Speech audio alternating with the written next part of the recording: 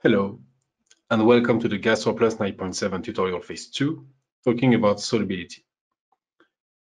Solubility is a very critical information because it is dependent of your ionization status of your compound and therefore the pH. Because the gastrointestinal lumen have multiple pH depending on localization, for example, in average a pH of 1.2 in the stomach and more basic pH in the duodenum and the remaining of the GI tract.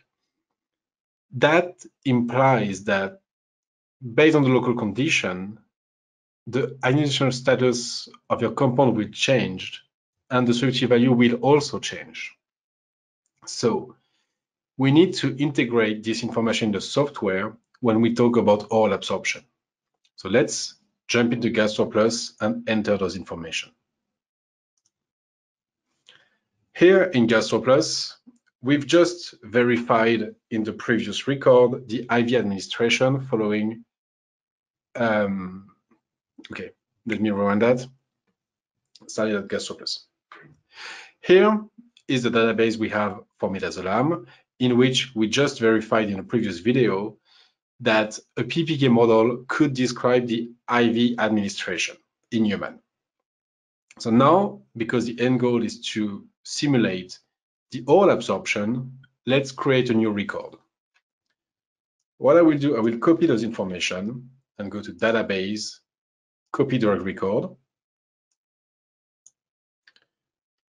and name it midazolam IV.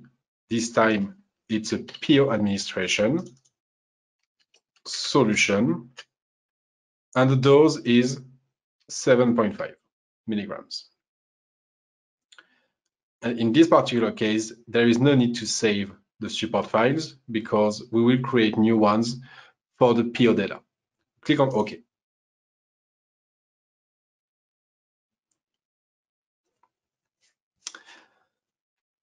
So now we have this new record. When we talk about oral absorption, there are two critical factors that need to be think about compared to an IV administration. First is the effective permeative value, and that value was measured based on in vitro studies and changed in the first phase of the tutorial. So we don't need to change that value anymore. And the second information regards the solubility.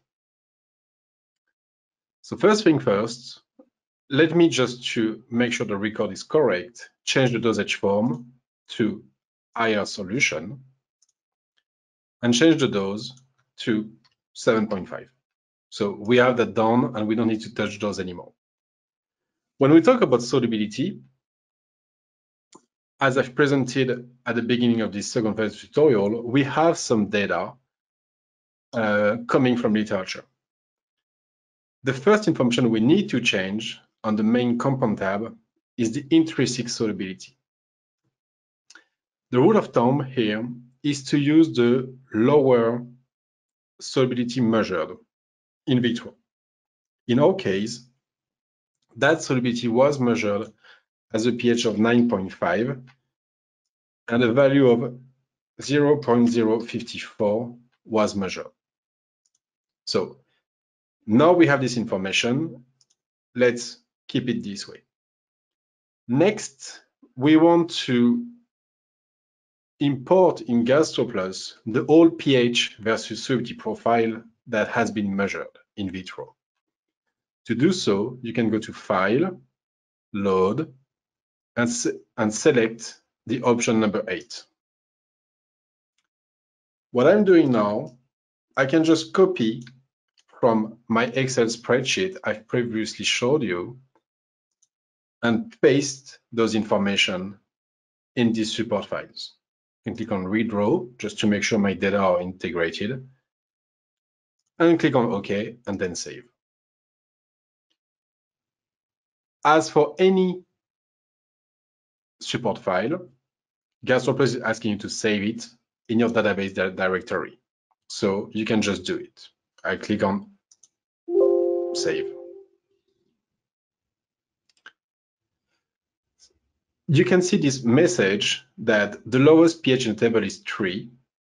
So the solubility defined for this pH will be used for all of the lower pH value, meaning that for the stomach pH, where I have a value of 1.2 in fasted state, the value at 3 will be used, which may not be ideal. So the next phase, and what we want to do next, by clicking on the PK table, and before I can open, because I've made some change to my solubility, the software asks me to save this information, so I will click on yes. But now I got this warning that for pH lower than 3, the value that will be used will be around 26 milligrams per milliliter. That may not be correct. So what we want to do, we want to ask the software to fit a model that will describe those data right there, but also extrapolate those information all the way from pH 0 to pH 14. To do so, simply click on Fit the Model,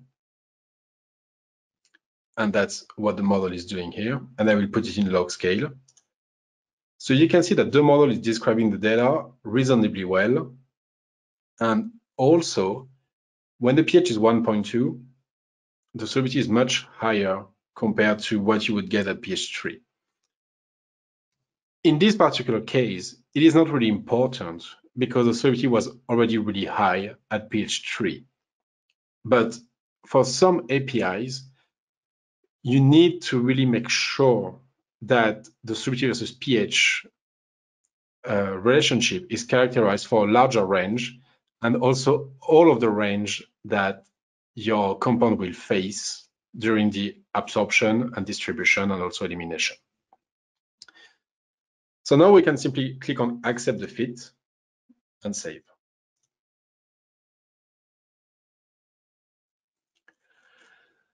So now what will happen if I go back to the PK table, that green line is not defining my solubility versus pH. And what Gastroplus will do, if I close that and go back to the gut physiology, for each specific pH in my ACAT model, Gastroplus will find the solubility for that compartment. The relationship gets a bit more complex because it also integrates the biosalt concentration and the effect of those biosalts on the solubility, but that will be explained in a later video. So far, let's keep it fairly simple and keep it this way. The take-home message of these videos are that the solubility of an API is defined by its ionization status and therefore its pKs. As the pH is changing in the different segments of the GI tract, it is expected that the local solubility will change because of the change in pH. Okay, let me redo that slide. The take-home message of these videos are that the solubility of an API is defined by its ionization status. Because the pH is known to change in a different segment of the gastrointestinal tract, it is expected that the value of the solubility will also evolve, and that may have an impact on the regional absorption of the API.